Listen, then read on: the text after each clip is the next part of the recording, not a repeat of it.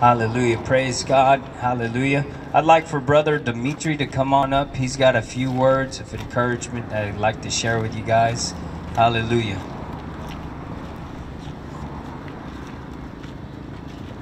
Hallelujah. Praise the Lord. I'd like to say a couple words that have been on my mind for the last couple days. And I want to say to everyone that if we believe in Jesus and we receive Him in our hearts, you know, there's got to be done more. We need more of that. Jesus said, repent from all these things. It means turn around completely from what you've been doing, and now you're doing not what you want, you're doing what God wants you to do. And there is more to that. You know, like if we believe that we are saved, there is something that we need to do for it, to prove it. Like if we love somebody, we need to prove it by our works, by our deeds. And there is something that we need to work out, and we need to work out our salvation as well. You know, Jesus, He paid the price, He did everything. The only need from us, the only thing that we need to do is to believe that He actually did. To believe, repent from our things, be baptized, and follow Jesus. Whatever He's saying, just follow those things. And if we believe that we are saved, we need to work it out. It's an everyday work. But our hope, but our faith, we believe that we are saved and we are seated on the heavenly places with Jesus. But all this way, until we live on the earth, we need to work it out. We need to work it out. There is things every day that we're going to face that we need to refuse to do. They're against Jesus. They're against God. They're not of His nature. And we need to turn around from these things. No longer we're going to do those things that we wanted to do before. Now we're going to do those things that Jesus wants us to do. That God wants us to do. And I want to encourage everyone.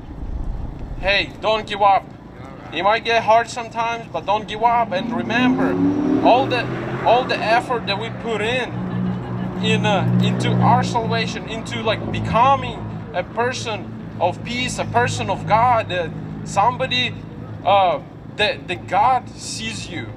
People might tell you, hey, you are this or you are this, your future like this or like this, but Jesus, He's having a different future for you. In Jeremiah, there is a prophetic word for everyone, that He's got the plans for you to prosper you and not to harm you.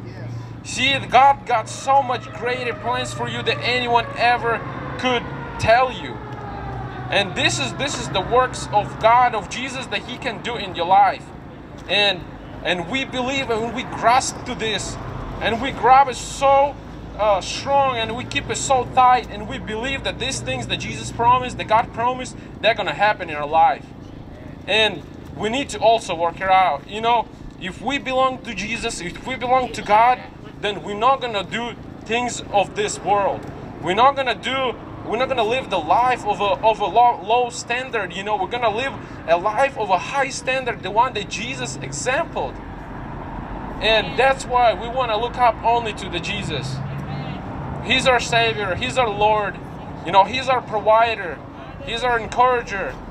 He's got it all for us. What else we need? He's got everything. We just need to come to Him, repent, believe, and serve Him. We need to work it out, our salvation. We need to work it out. There is the things that we need to leave behind and strive for things, the heavenly things.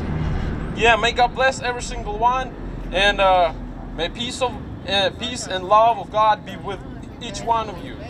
Amen.